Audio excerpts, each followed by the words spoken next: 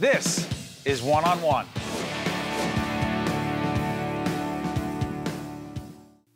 For decades, children had no idea that there was a river in the community. The senior citizens knew there was a river because they swam in it. Riverfront Park is a brand new park running right along the Passaic River.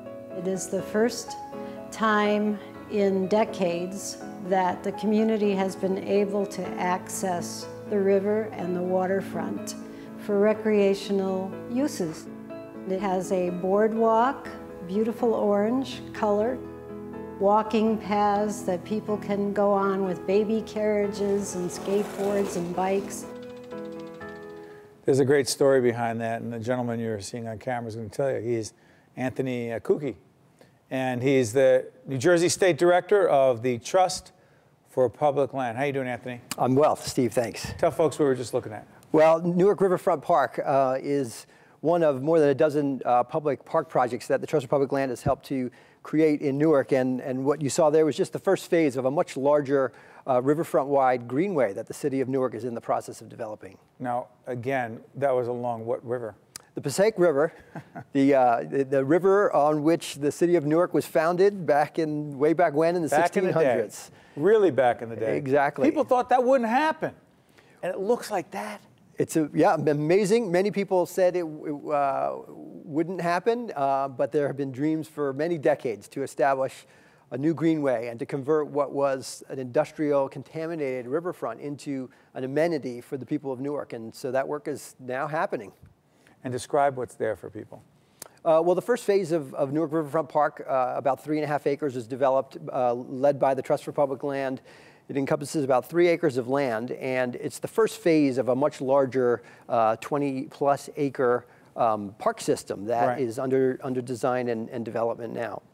And so what is the Horizon Wellness Trail? Well, you know, interestingly, Steve, you know, the need for park space in Newark and cities across the country really is to accomplish many community benefits. You know, on the one hand, Newark Riverfront Park, there's an economic development component to it. So as the riverfront is converted from a contaminated, underutilized brownfield into green space, it's enhancing the downtown Newark for businesses. And so the city's really excited about the economic development component of it. But equally important is the health benefits of park space. You know, there's an obesity epidemic. There are many other diseases associated with inactivity, particularly acute in cities and underserved communities. And so one way to address that is through the creation of parks that promote physical activity. And so thanks to support from the Horizon Foundation, the Healthcare Foundation for New Jersey, Prudential, other private funders, PSEG, well. You know, a long list of corporate and philanthropic institutions that understand the health benefits of parks. There's public and private investment that's allowing for parks to be designed and built in ways that will promote that activity. You know, it's curious. I often think about this, the role of parks in cities. You know, like, incredibly important. Right, talk about that. Without a doubt, and you know, one of the great benefits of Newark as a historical city is the fact that, you know, back in the 1600s, it was initially developed with parks in mind. You know, interestingly, Newark has 2 of the oldest city parks in the country. Branch Brook? No, Military Park and Washington Park, not Park. Branch Brook? The 2 of the 3 oldest parks in the country. And along with that, Essex County Park System is the oldest county park system in the country. And so there's a long history of parks in Newark. And thanks to the city government and those private institutions that I mentioned and the Trust for Public Land and many other partners, there's renewed investment that's now happening to improve many of the existing parks that exist across the city and to create new parks like Newark Riverfront Park. What does it do for the quality of life in a city? I mean, we're literally over at NJIT, and where you're talking about is just a few blocks away from here, close to the New Jersey Performing Arts Center, where we also shoot programming, close to our partners at the public television station, NJTV in the state. I mean, all this activity happening, multiple universities and colleges. But the idea of this riverfront being developed, what could it actually mean for this city?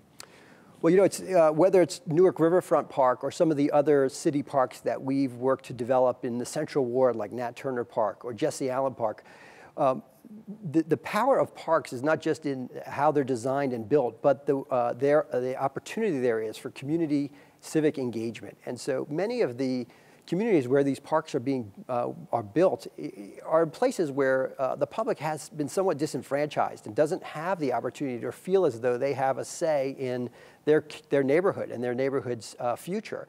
And so the way we go about designing and building our parks, our city parks in cities across the country, including Newark, is through what we call a community or participatory design process. What does that really mean? And so that includes stakeholder involvement, where the Trust for Public Land may have the expertise to design and build these parks, but we don't know what the community wants to see. Does that also involve schools, parks, parks where a school is there and a park's not there, and you need the community involved? Absolutely. So there are a number of neighborhoods in the city of Newark where there isn't an existing park within easy walking distance of residential areas, and yet there's a broadly distributed school system, obviously, in the city. And so those schoolyards that are typically just asphalt lots that serve as, you know, the only outdoor recess space, but also the only parking lots for the faculty. We'll keep talking off there. Anthony, keep doing what you're doing. It's important for the city and the cities across this nation. Thank you, Anthony. Great. Good stuff.